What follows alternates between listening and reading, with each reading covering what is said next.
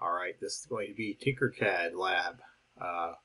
Second Tinkercad Lab, so this is week number 3. The title for this lab is Basic and Other Logic Gates. And what we're going to do in this lab, we're going to build one main circuit, and then we're basically going to swap a bunch of different chips into that circuit to test out the different properties of those chips. And verify the truth table for each of those different types of logic gate chips. So the types that we're going to use, they're all listed here. If you look there, you can see the actual diagram for each one, which shows the internal wiring of those chips. So these are all, I believe they're all 14-pin integrated circuits. And what this little diagram show is which leg of the chip connects to which input or output on each little gate that's in there. So each of these chips contains one type of gate, and it contains multiple versions of that gate. So for example, the chip that ends in, let's look at this one here, for example. The 74XX08. 74 is, I think, the series. XX can mean a couple different things. That's just a placeholder for the type. I think in this lab, the hard version of the lab, we always use L. Basically, you'll see SN74LS08N. That LS is the specific type of chip. The 08 is the what type of gates it actually is. So what you'll see is that when we do this in Tinkercad, I think all of ours are HS instead of LS, but they operate basically the same. There's slight differences, but they operate basically the same. 08 means what kind of gates are actually there. So 08 is going to be 2 input AND gates. So they look like that. And as you can tell from this, pin number 1 and 2 are inputs. Pin number 3 is an output. And then there's another gate located at 4, 5, and 6. Another one at 8, 9, and 10. And another one at 13, 12, and 11. Another thing you'll notice with these chips, you must connect power and ground or 0 volts to each of these chips in order for them to work properly. So typically on one of these, power, where it says VCC, that is your 5-volt power. That will always be connected to pin 14. That's pretty common for almost everything we'll use. And then 0 volts will connect to pin number 7. Okay? So let's look at this lab. So we are going to build something that looks kind of like this. And circuit-wise, it looks like this. So this is very similar to what we built in lab number 2, except now we're adding this chip in here. So, very first one, we're going to verify the AND gate. So let's start by building up our breadboard with our power supply, our resistors, and 2 switches on it, so we can switch and make logic 1s and logic 0s. We also have one output LED as well, and as you'll see, that is pretty much the same circuit we're going to use on most of these setups. The only difference is we will be changing out the chip in here. One part G actually uses 3 inputs. Everything else uses 2. So we'll actually set up the circuit to do 3 inputs, and we'll just use however many we have to use for that part of it. So let's build that circuit. And I'm going to do 1 or 2 things just slightly different to make it easier for me to understand and follow, and probably easier for me to demonstrate as well. So we're going to do, I'm going to use the large breadboard, I think. Actually, no, I'm going to use a small breadboard. Yeah, we'll do that. A small breadboard.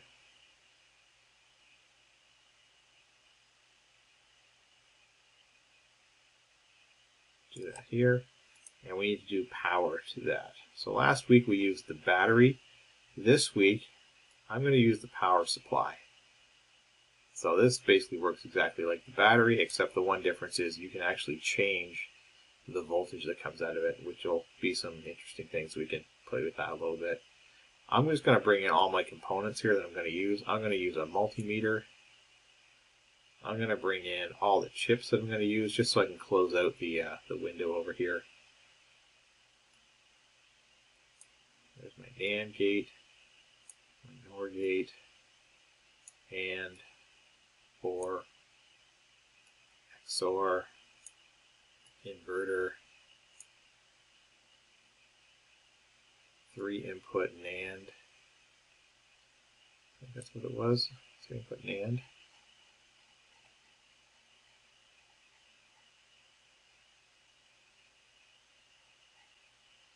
Yeah, I think that's all correct. There's the 7 chips I'm going to use altogether.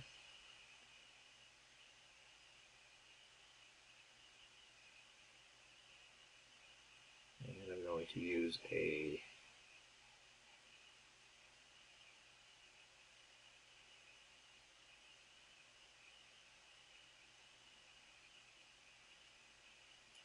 LED, a 6-bank dip switch, some resistors, and some diodes. And I think that's it. So I'm just going to close this out now. And I'm going to start building this. I'll explain why I'm doing things as I go. So, to start off, this is always going to be the same. We're going to use 2 of these diodes. So we're going to have one that goes in, one that goes out. So power flow is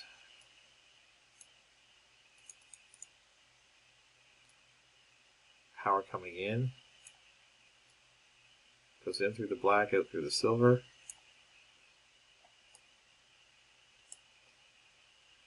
So this comes here,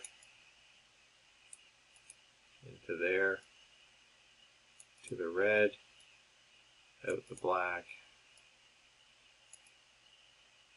like that. That's how that connects. Remember that when we're going to use this bottom bus, it's not connected automatically. We need to connect that ourselves. So I'm just going to do this.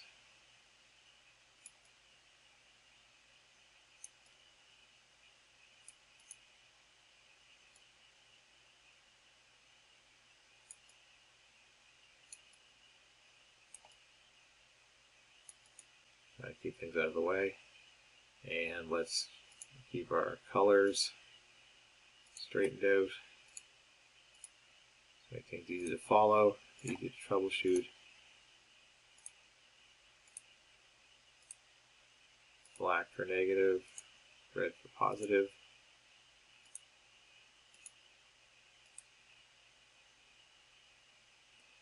I'm going to take that multimeter and just stick it on here so that we can tell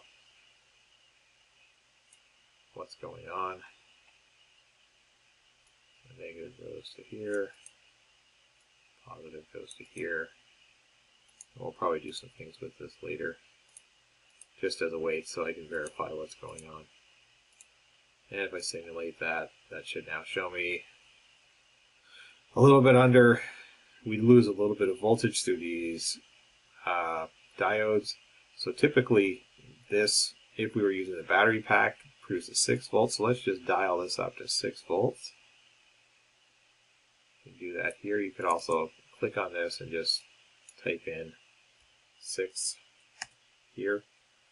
So this gives us some ability to change the voltage here, which might come in handy to us. And this looks very much like the power supplies in the 410 lab that we have on campus as well.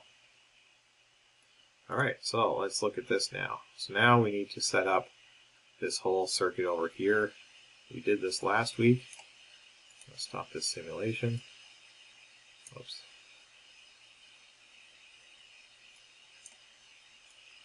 So let's drag this down here. I'm going to set this right about here, kind of in the middle of the board. I'll show you why in a minute why I'm going to do that. Now we're going to take these resistors. Resistors are going to go from the positive, lining up with that first bank there. This is going to be a 4.7 kilo ohm. So yellow, purple, red. I'm going to do 3 of these. So I'm going to do copy and paste. And then copy and paste again. So I got 3 of those. That's putting power through resistor to each of these. And now I need to go the black wire here, connect those, that side to the black. So if I flip that switch, it connects that to the 0 volts. If this is not, it's just not connected, and then we have basically our logic 1 ready to go wherever we want it.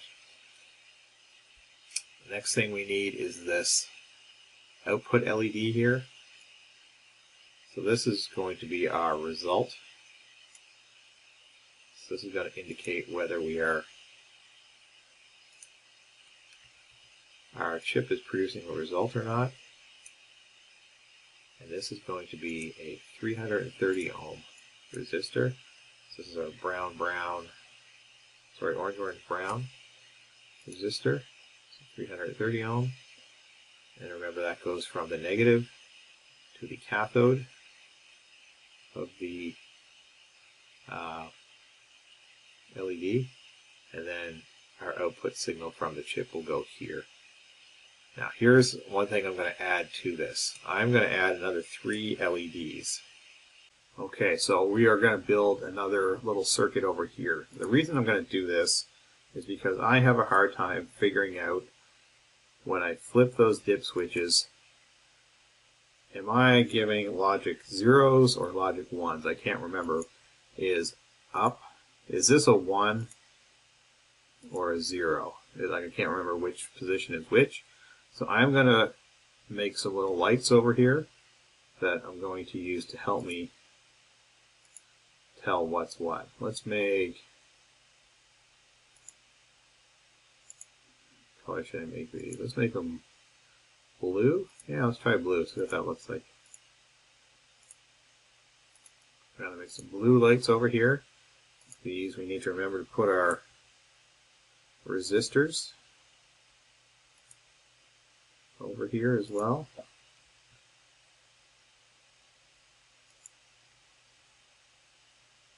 So I'm going to make a bunch of little test circuits basically, and then we're going to connect up from here. And I'm going to connect these each to the was essentially the output of these switches.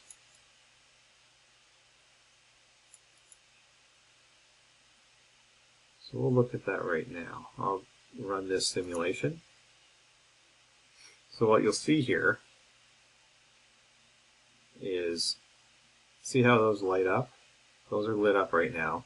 So that is basically on right now. So if I turn that off, you'll see how that goes dim. So that is the off position. That's the off position. It takes a little bit of time to go off. But you see how I can actually tell, is that the on or off position right now.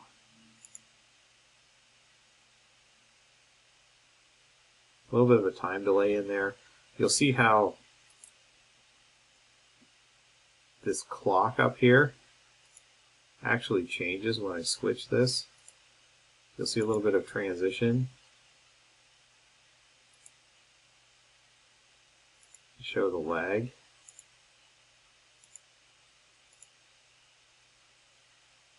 Oh, it's not showing it now. But basically that helps me determine when I'm doing my truth table. So I can kind of figure out, is it 0, 0, 0 or is that 1, 1, 1 right now? I have a hard time looking at the switch and determining that, but I can look at these lights and understand that's 1, 1, 1, that's 1, 0, 1. I can determine it that way. And just to help me a little bit more as well, I'm going to put in here, I'm going to call this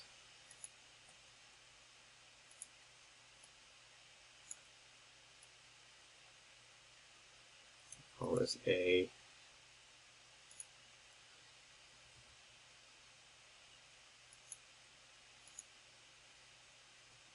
B.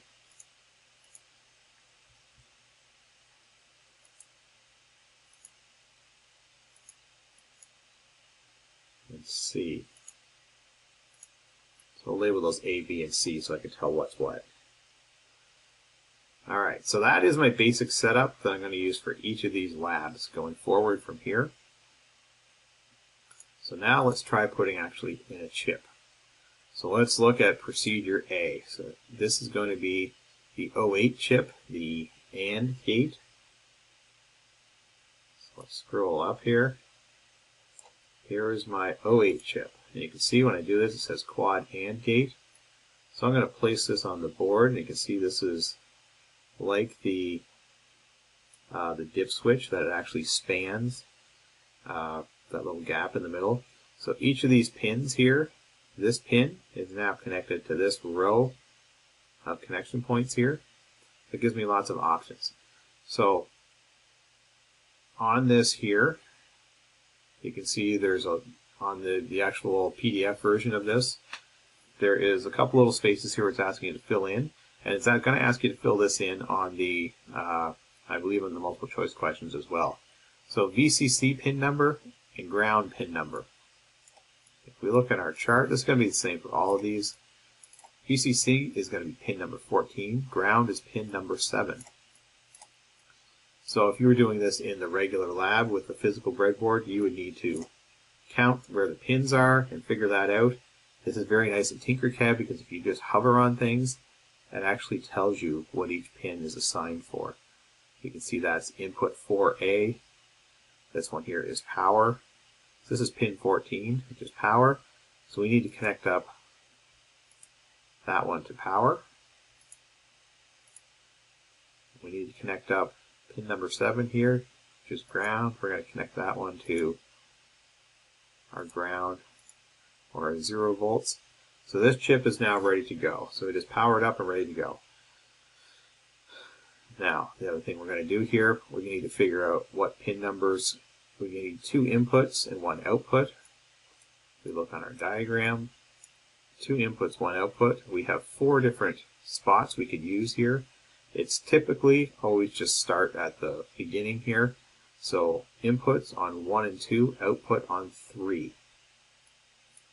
So input on 1 and 2, you can see input 1A, input 1B, and then output on 3, which would be this one, output 1. So let's go input. So that's our input location there. Input goes to 1. I'm going to zoom in here so you can see this better. Input here goes to 2. Output wire on 3. That's our output. That's going to jump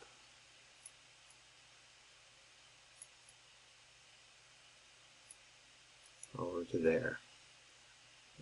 Just for fun, I'm going to make these, let's make that orange, turquoise, and let's make this purple. Okay, so that should be this one here for number 1. So let's give this a test. If I have that wired correctly, let's see what we get. So this is the AND gate. So what we know about the AND gate, so right now this is 0-0 combination. That is 1-0. This is 1-1. That one should be producing my result right now, but it doesn't.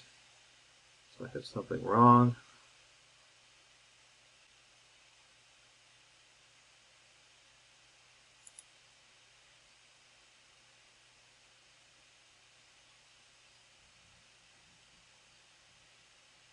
Let's look at everything here.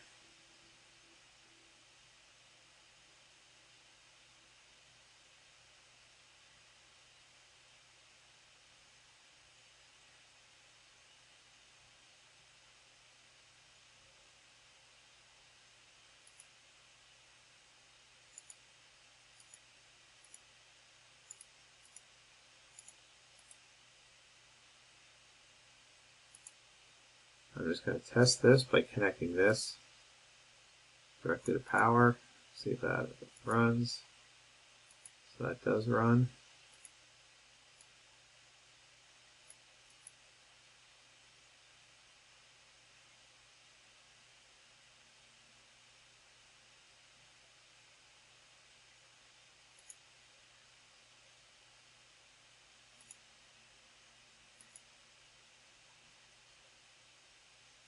So what is wrong here?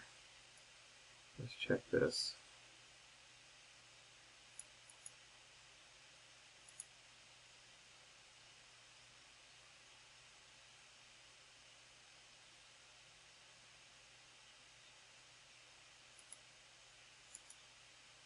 Two volts, I should be switching it.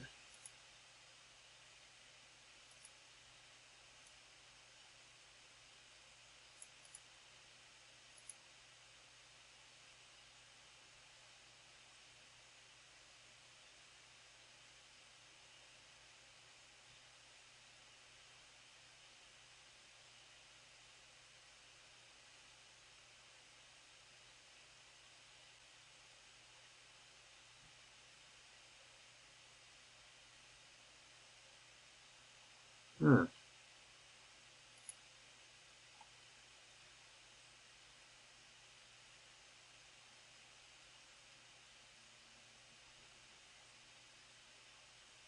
What is incorrect here?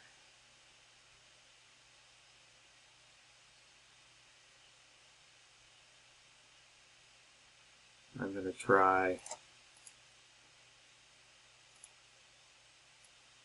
putting this directly to power and this directly to power, see if that works. So that works.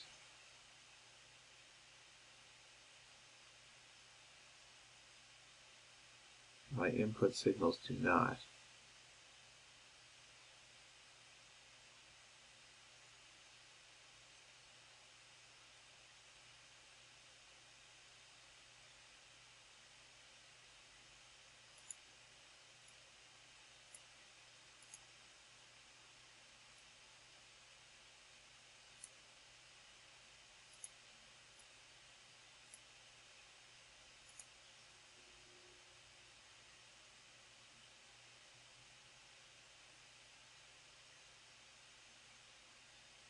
If I increase these resistances, does that make a difference?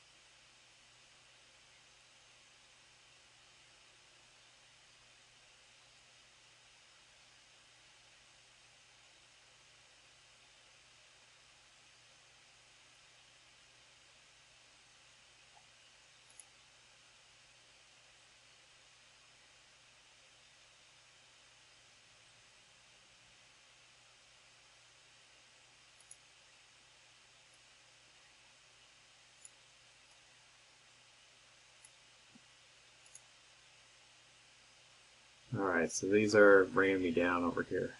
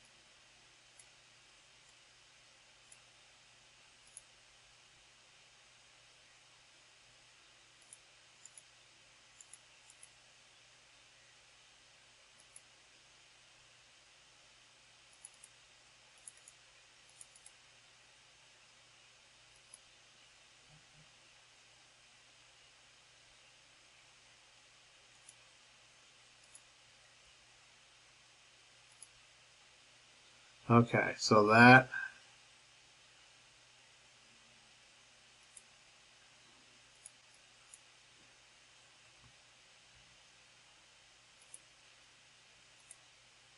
at 2,000 ohms it works.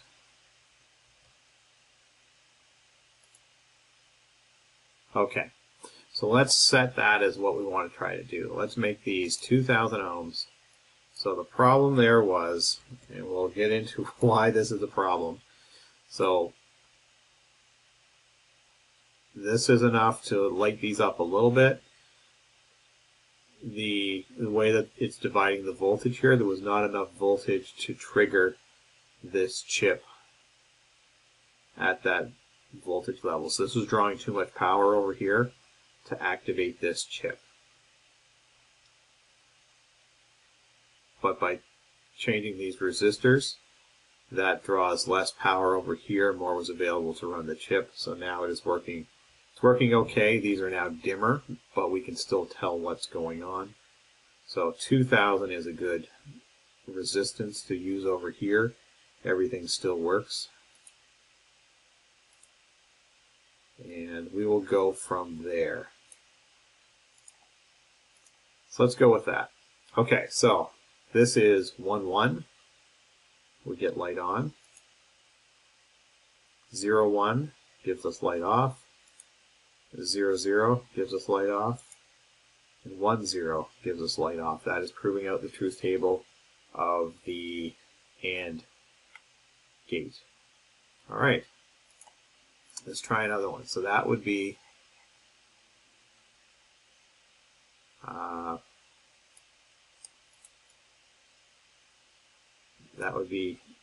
part A of the lab. The other thing it's asking you for here, it's asking you to put in the Boolean expression for this. The Boolean expression for this one is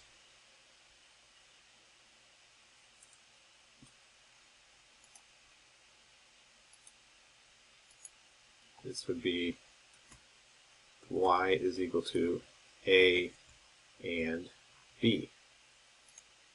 That would be our expression. So let's do the next one.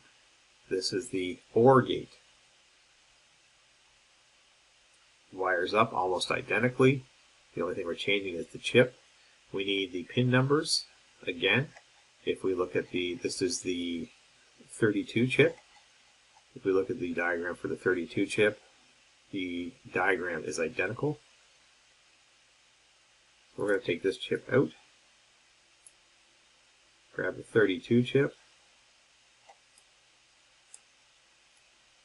which is right here, and we'll place this one in. So we need to make sure that we place it in the right spot. Remember, pin 14 goes on this power, pin 7 goes on this negative power, and then 1, 2, and 3 is what we're using for ins and outs. And now let's simulate this one. So 1, 0 gives us a 1. 1, 1 gives us a 1. 0, 1 gives us a 1.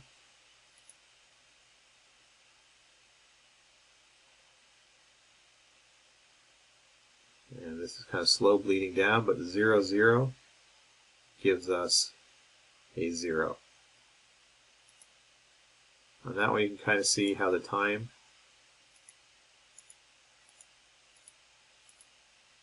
lag up here, you can see how it starts counting in different time units when it's bleeding down like that. So that is part B of the lab.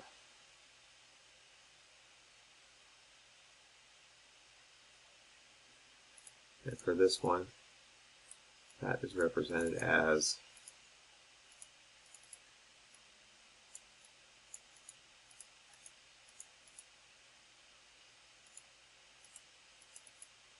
A plus B. Y equals A plus B.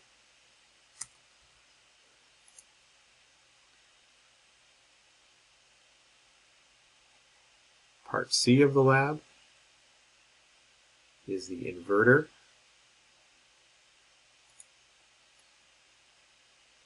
This is the 04 gate.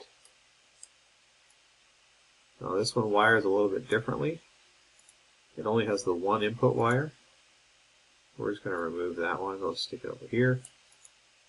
Sorry, stick it over here for now. That's on an unused pin. I could just delete that wire if I wanted.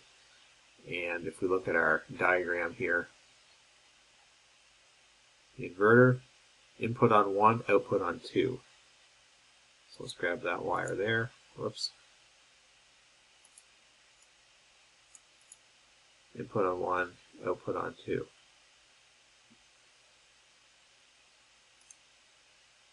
What we should see here is if this is off, this is on.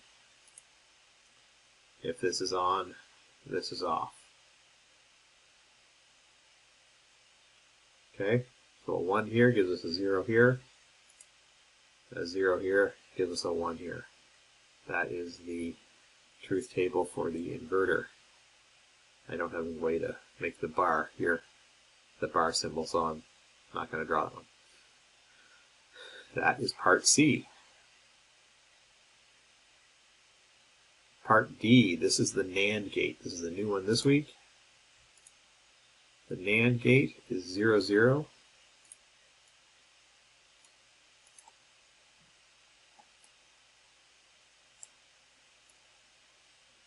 The NAND is the universal gate.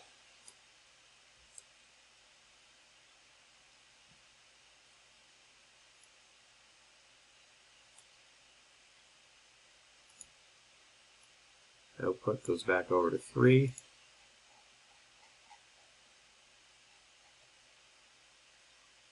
The NAND is this guy here. So 1 and 2 are the inputs, 3 is the output. 1 and 2, 3 is the output. So 0, 0 gives us the light. 1 and 0 gives us the light. 0 and 1 gives us the light. 1 and 1 is the only combination that gives us no light. So it's just the opposite of the AND gate. And that is part D of the lab. Part E is the NOR gate, which is the O2 chip.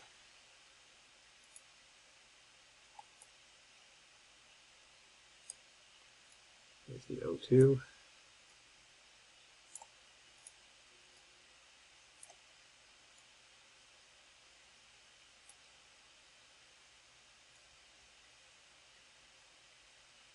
Now this one is actually wired differently. Output on 1, 2 and 3 are the inputs. So 2 and 3 are the inputs. Oops. Output on 1. So wire that up like that.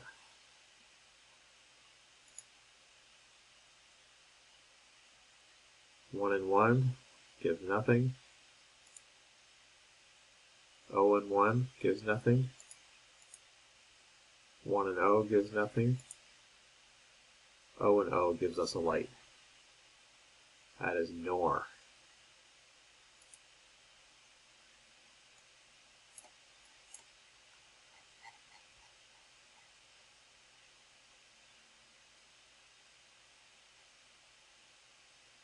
Part F is the XOR, the exclusive OR. This is the 86 chip.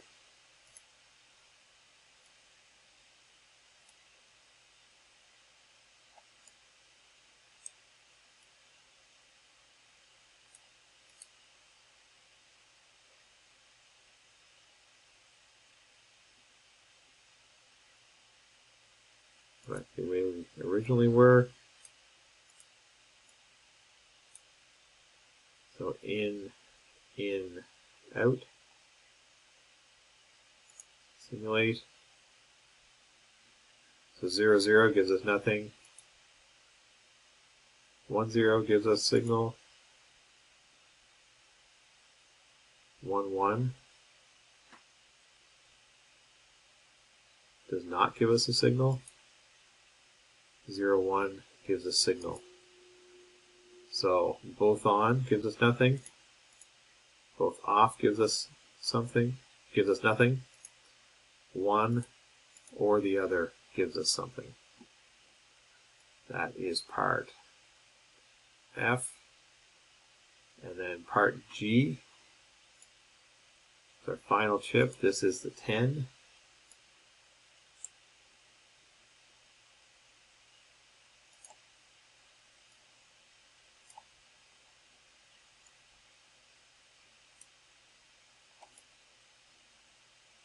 And this is our 3-input NAND. So we have input, input, sorry, let's look at how this is wired.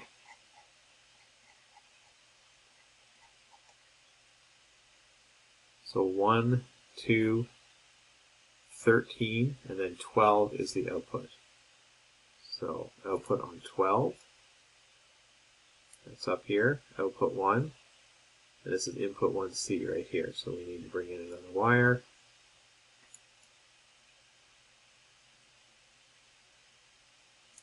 Go there, input 1C. Now we would need all three of these on to get us an output light. Sorry, all three of them off is the only, all three on is the only thing that will give us that off. Any other combination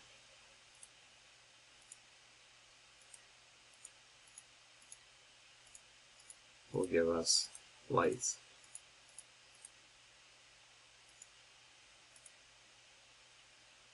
This is the only combination that gives us off, which is all three of these guys on.